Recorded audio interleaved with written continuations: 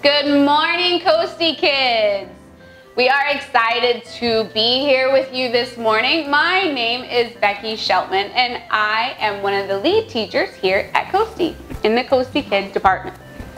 Hi, I'm Karen Gerton, and it's so good to see all of you. I'm actually the director of the Coastie Kids Ministry, and I'm also the lead teacher in the 3 to 5-year-old class. And I'm looking forward to today's lesson. Hope you'll enjoy. Now, I can't see any of you. Why are you squinting? Well, sometimes when you squint, you can see a little clearer, but I still can't see you. Oh, well, I hope that you guys enjoy this week. We're talking about focus. Focus, taking a closer look. And all this month, we're talking about faith. So we're going to focus on faith. So faith, sometimes we have to squint or focus on things that we might not see, right? Do we see God? No, we don't. No, but we know that He is there because we have faith. Now we're going to step back and talk about focus, okay? There are some things that we can use to help us focus. We can use our eyes, right? We can use our eyes. We can use a telescope, and we can also use a microscope. Miss Karen, what is a telescope? A telescope helps us to see far away. Far away things. What is far away? Maybe Stars in the sky. Maybe stars. Good. And then what is a microscope? A microscope is something that helps us to see something close up. Things that are small. We use a microscope with things that are very, very small that we can kind of blow up and see when they're really big. So I'm going to show some pictures on the screen, and you guys, wherever you are, guess and see if we would use our eyes to focus, a telescope to focus, or a microscope to focus. Now we're going to give you a few seconds to try to guess, and then we're going to say the answer here right now. So we'll give you a few seconds, you guess wherever you are, and then we'll tell you the answer, okay? All right, are you ready, Miss Karen? Yes, I'm ready. Okay. All right, our first one. What is that? That is the moon. Do we use our eyes? Do we use a telescope? Or do we use a microscope? A telescope, because it's far away. We use a telescope. We can focus on the moon with a telescope. That way, we can actually see what the moon looks like. It makes the picture clear. Okay? All right, so next.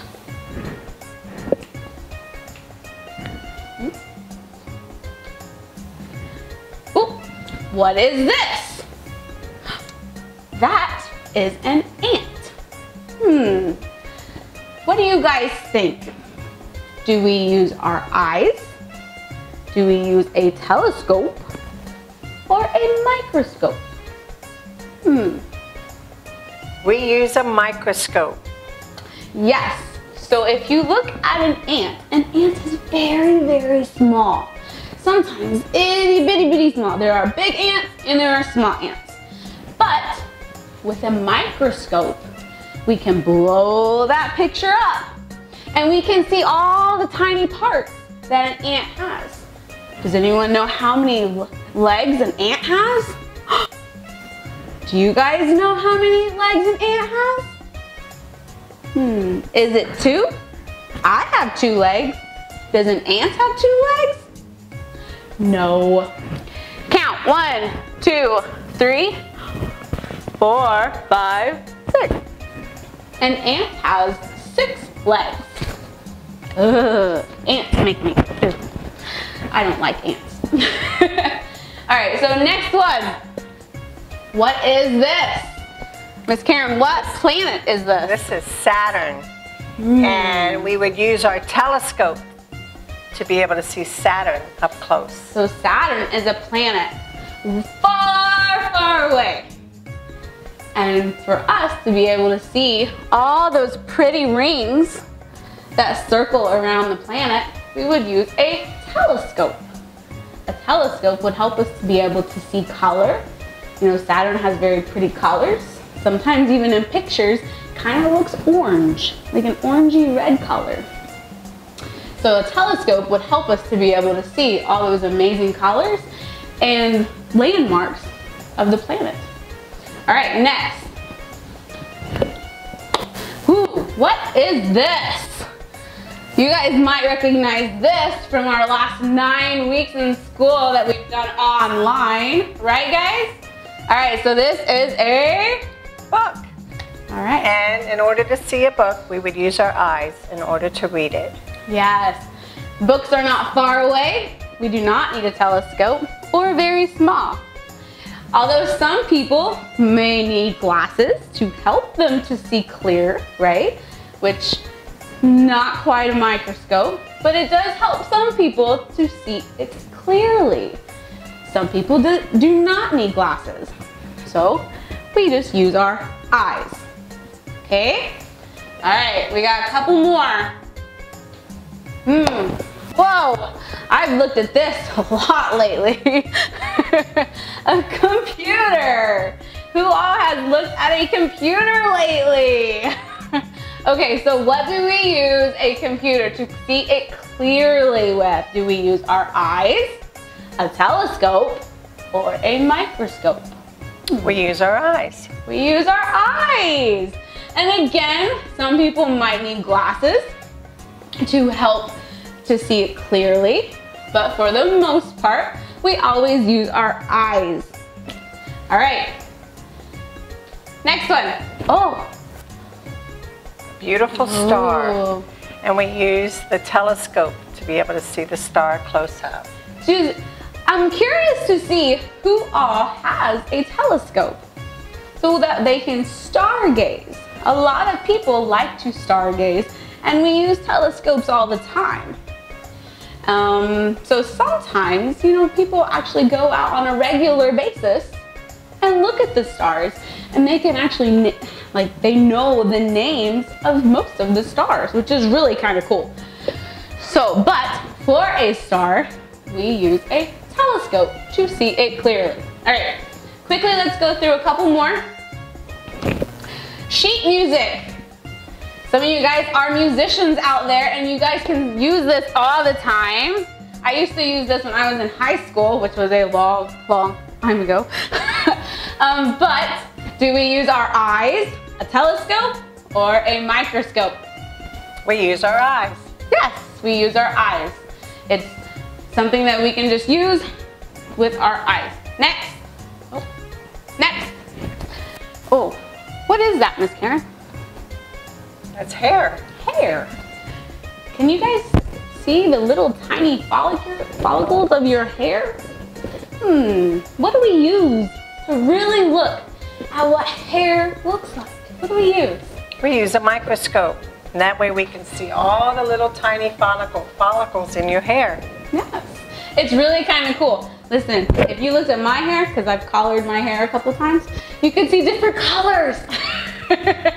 So, it'd be really neat to see what everyone's hair looks like in a microscope. It'd be kind of cool.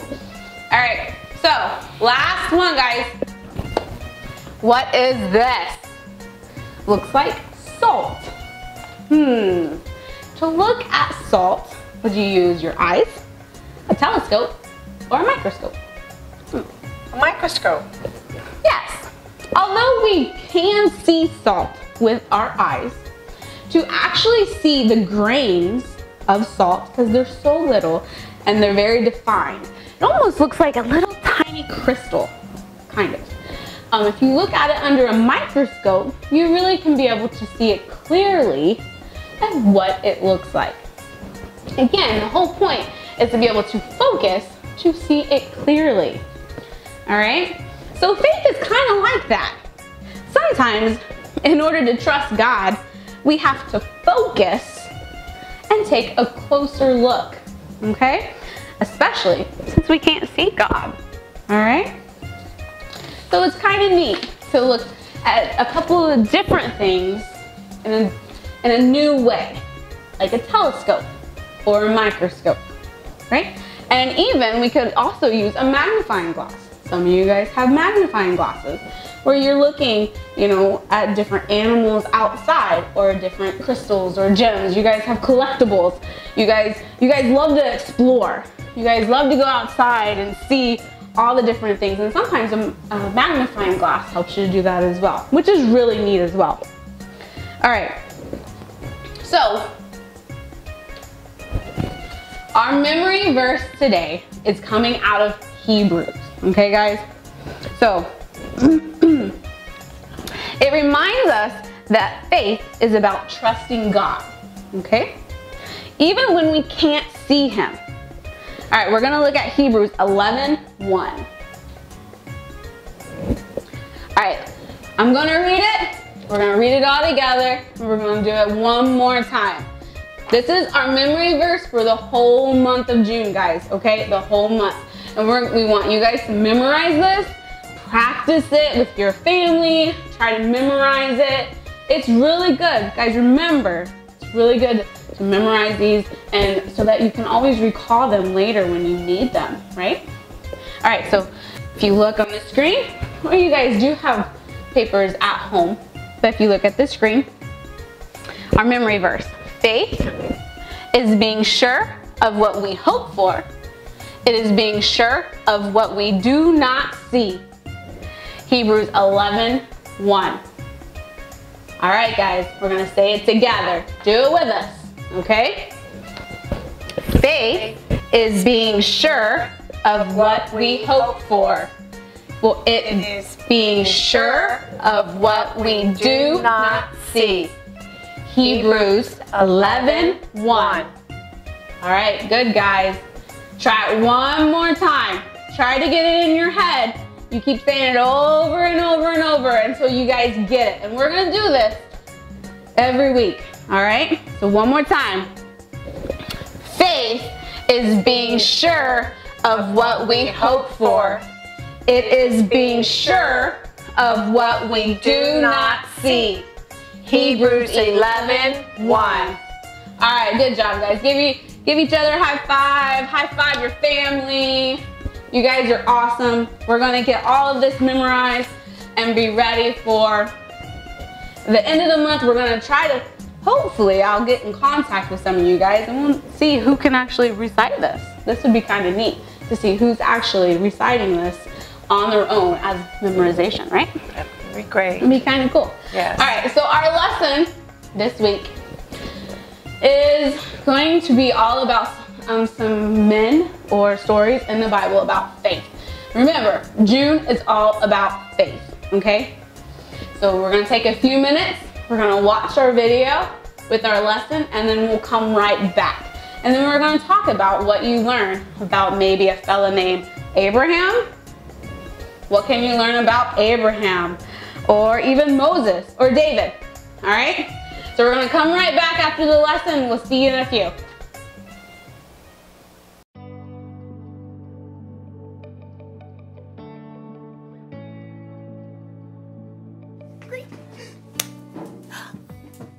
Hey everybody, I'm Erica and I'm so excited about it being summertime!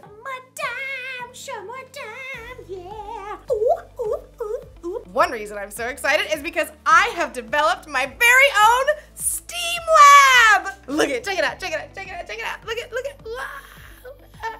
Isn't that so awesome? You're probably wondering what that stands for. Science, technology, engineering, art, and mathematics. And I'm not totally sure how things will go in my lab this summer, but luckily, I have faith. Faith is trusting in what you can't see because of what you can see. You see? You see what I did there? I have faith that I'll learn a lot and probably have fun doing so. I mean, just look at this place! Check it out. Wow! Oh, wait. Perfect. check out this microscope. Microscope, microscope, microscope, microscope. I've always been amazed how microscopes can let you see things that you normally can't see. Take hair, for instance. Ow. Ah, look at that one. See, it looks like a thin line. Mine's kind of curly. Ooh, you can't see it, can you? But put it under a microscope. Whoa. Cool, right? What about the inside of a piece of grass? Put it under a microscope. Whoa, look at that. The inside looks like a whole bunch of smiley face emojis. I mean, you never see that just by looking at grass. Today's Bible story is all about not being able to see everything, but remembering that God always does. It's like he's always looking through a microscope or something. So let's take a look at this story and see what we can find. Unbelievable! Wait, is that really what my hair looks like? The Bible. It's 66 books of history, stories, letters, and poetry that fit together to form God's one big story. The epic adventure of how He created us and loves us so much that He made a way to rescue us. As we travel through the Bible, from Genesis to Revelation, we discover people who met God and found their lives changed forever. Now for an amazing story. Inspired by the book of Hebrews, chapters 11 and 12. Gotta have a little faith, faith, faith, faith. Keep the faith. Take a leap of faith. You know, a lot of people toss around the word faith lately. We say you can break the faith, or just take it all on blind faith. But true faith isn't blind at all. It's much more than just an inspirational word. True faith has to do with believing in all the things you can't see because you start with what you can see. Now, we can't see God with our physical eyes, but we can see the stories of people who came before us. They lived in a broken world like we do, but they chose to follow God. They chose to trust His promise that one day He would send a rescuer that would make everything right again. The writer of Hebrews in the New Testament tells us about some of these men and women in God's story. People like Noah, people like Abraham. Abraham. When God called Abraham, he was already getting old. He and his wife Sarah didn't have kids. Leave your country and your people. Leave your father's family. Go to the land I will show you. All nations on earth will be blessed because of you. God was planning on sending His rescuer as one of Abraham's etc. grandchildren. But still, even though Abraham had God's promise, he still couldn't see the one God was sending. Still, Abraham went on a wild adventure, following God's call. And even his descendants, Isaac, Jacob, and Joseph, all chose faith in God. Moses, too, was called by God from the fiery heart of a burning bush. Even though he was raised by Pharaoh's daughter, he chose to stand with his own people and face Pharaoh's anger to win freedom. We read about it like this in the book of Hebrews. Moses suffered shame because of Christ. He thought it of great value. See, when you check out Hebrews, you discover this huge list of people who followed God by faith. So many that the writer just stops trying to list all of them. Oh, but we can't forget Israel's most important king, David. Get up and anoint him. This is the one. Even though God had promised David would be king, though, David spent years on the run from King Saul, fearing for his life. Still, he chose to trust God. The Lord is my shepherd. He gives me everything I need. Now, none of these people in the Old Testament could see with their eyes how God was going to save His people, but they could see how He was working in their lives, how their needs were being met. So they chose to believe in His greater plan. They chose faith. Faith is being sure of what we hope for. It is being sure of what we do not see. That is what the people of long ago were praised for. Now, here's where the story turns. In Hebrews, we discover that none of those people in the Old Testament received what God had promised here on earth.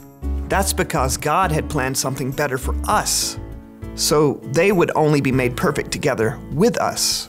God's plan includes all of us from the very beginning of creation. So at just the right moment, at the perfect point in time, God sent his rescuer, the hero, his very own son, Jesus. Jesus showed us how to live. He showed us what God was like, and he told us the most important thing.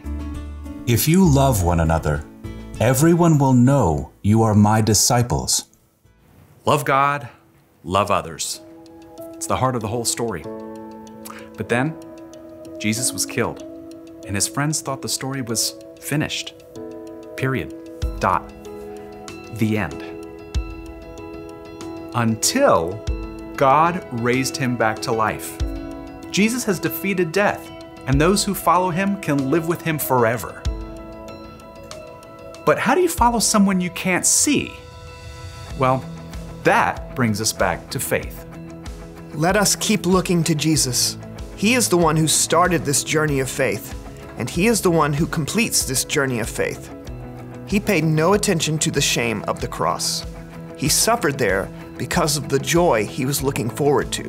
So think about him. Then you won't lose hope. The early believers, Peter and John and other followers of Jesus, had seen him teach and heal. They saw him after God raised him to life. But after Jesus returned to heaven, the believers continued to live by faith. We have to speak about the things we've seen and heard. Because of what the new Christians in the early church had seen, they could believe in what they could not yet see, the end of the story, where God makes everything right.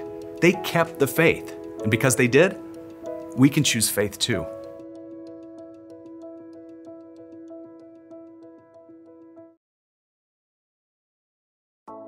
Woo! Take a look at this one. Any guesses on what that is? It's the inside of a carnation stem.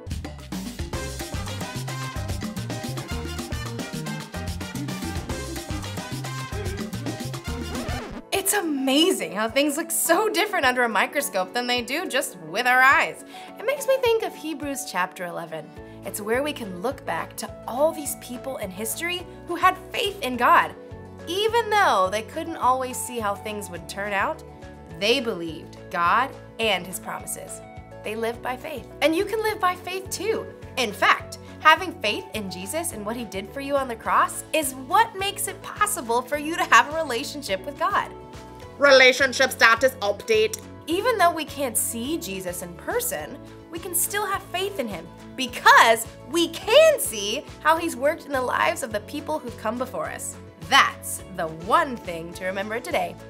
You can know Jesus even though you've never seen him. If you want to know Jesus more and you don't know where to start, try talking with someone who has put their faith in Jesus. Or you can read the stories in the Bible of the people who trusted God long ago. There are lots of things we can see that can help us have faith. So, I hope you guys have an awesome day! I'm gonna look at a few more things under my microscope. Like maybe my nail! Ah! Let's check it out! Oh, I need to wash my hands better. This microscope tells you a lot.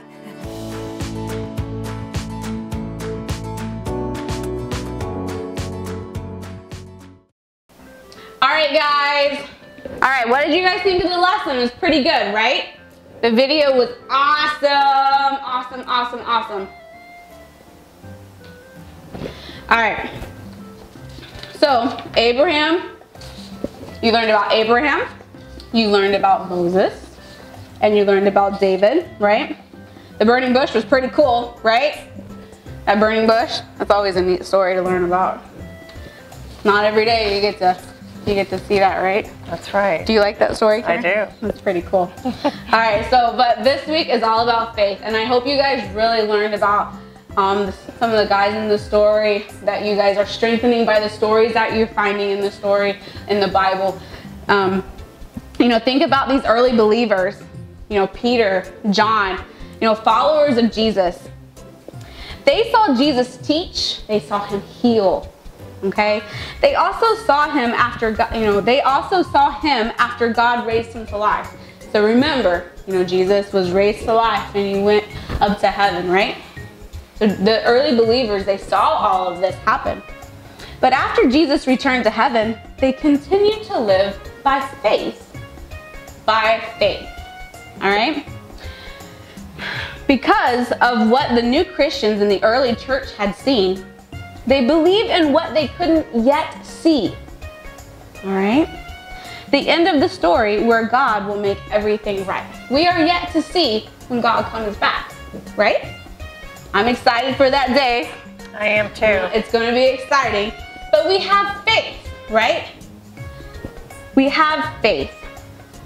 And they kept the faith.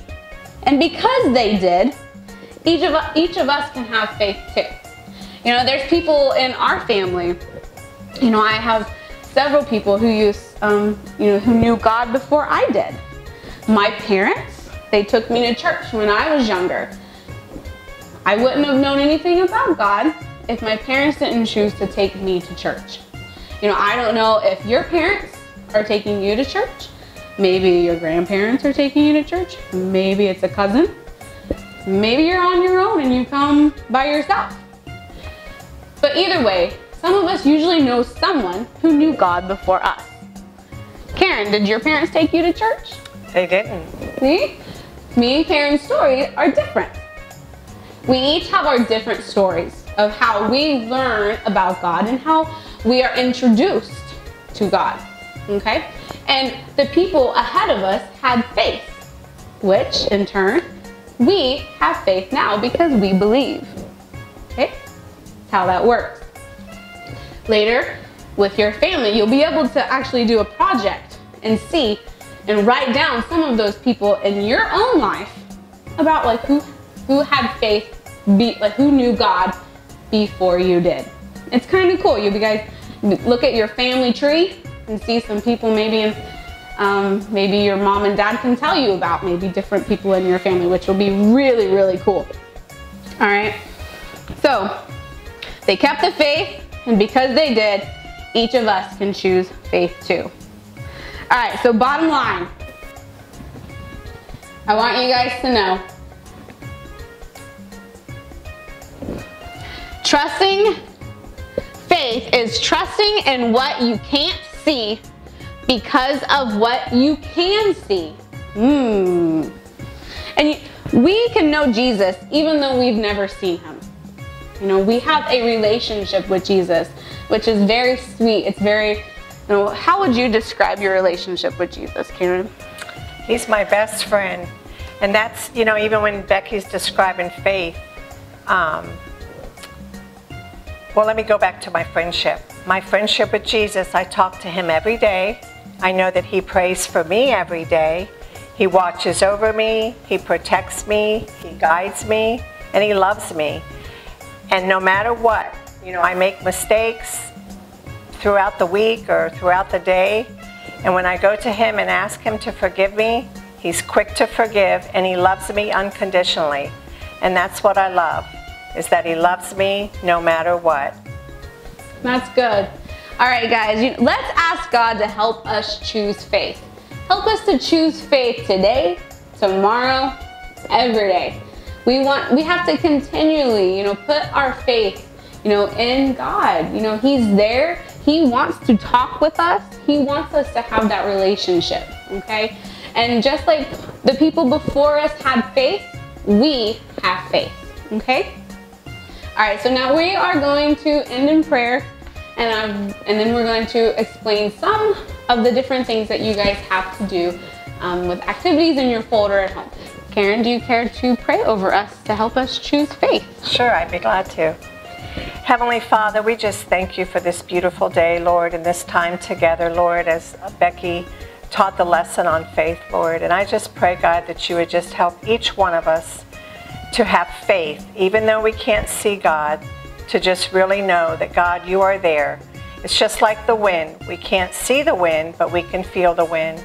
And we don't see God, but we can feel God in our lives and watching over us. And I just thank you, Lord, as the children read over their or watch the lesson and do the crafts and do the lesson with their families, Lord. I just pray that they would just have a wonderful time together and that their faith in you would grow. And it's in Jesus' name we pray. Amen. All right, guys, so you all have been given a delivery. All right, me and Miss Karen have delivered a package to all of you, and well, hopefully all of you got that package, and we are going to kind of go through what you guys should see this week in your package. All right, if you guys want to pull that out, if you have it. But these are a few things that are in your notebook, your folder. You have a couple of pages here with names and pictures. There's 2 sheets here. You guys can cut those out, use it as maybe a memory game. If you want to flip them over and try to memorize it, it goes along with the stories that you learned today, all right? Or if you wanted to even just cut them out and paste them like on the construction paper, you guys can do that as well. Either way, to learn some of more about the stories that you had today. You also have a game. So this is a pretty cool game. You guys are gonna have, like, it gives you some pictures.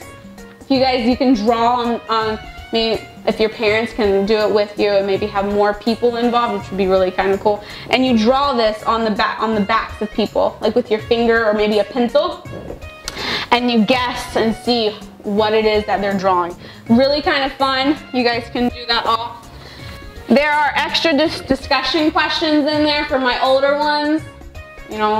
My 4th, 5th, 6th graders. Guys, you can kind of dig a little bit deeper into the lesson and really, get a better understanding about faith and some of the stories. So I really encourage you guys to have that conversation, amongst yourselves to get a little bit deeper understanding. Also, so all this month, you guys have a booklet. It's called the Faith Log, okay? If you want to color the front, feel free to, that's fine. But each week, as we go through June, there is a sheet of paper for you guys to fill out together as a family. You guys can go through. For this week particularly is who knew Jesus before you did? So you guys can write down hopefully that conversation with your parents or someone in your family, and you can write down the names of people who knew Jesus before you did, which is really kind of cool. You can find out if your grandparents knew Jesus, or maybe it was a friend who helped your parents go to church or something, and maybe your grandparents didn't go. Every family is different, and it's really kind of cool to find the story of how that evolves. All right, so make sure you save that, and you're going to again use this all month long. Also, we have the devotionals in there for you guys. It's 4 days, so it's not the whole week, but it's a good amount. So you guys go through each day. You can do it with your parents. If the older ones, maybe you could do it by yourself, but it's really cool. Sometimes it asks you to fill some stuff out, to think about different subjects, and it goes along with the faith and the stories that we learn about each week. All right? Also, there is a craft in there for this week. It's a black cross, and it comes with a little scratcher thing, and you can design. It's really kind of cool. You take your scratcher and it makes it colorful where it's black. So you can do that this week as well, which is really, really neat. But have fun. We really want you guys to get involved with your family. It's like you're doing more and more of the lesson at home with them. Dig deeper. The instructions sometimes even has, things like discussion points that you guys can really talk about, why we're doing the activities and how that goes along with our lesson. So it's really neat, it's really fun, and I hope you guys all get to do that this week, either today or sometime this week. So that is it for today. I hope you guys all had fun, and we will see you all again next week. Bye, guys! Bye!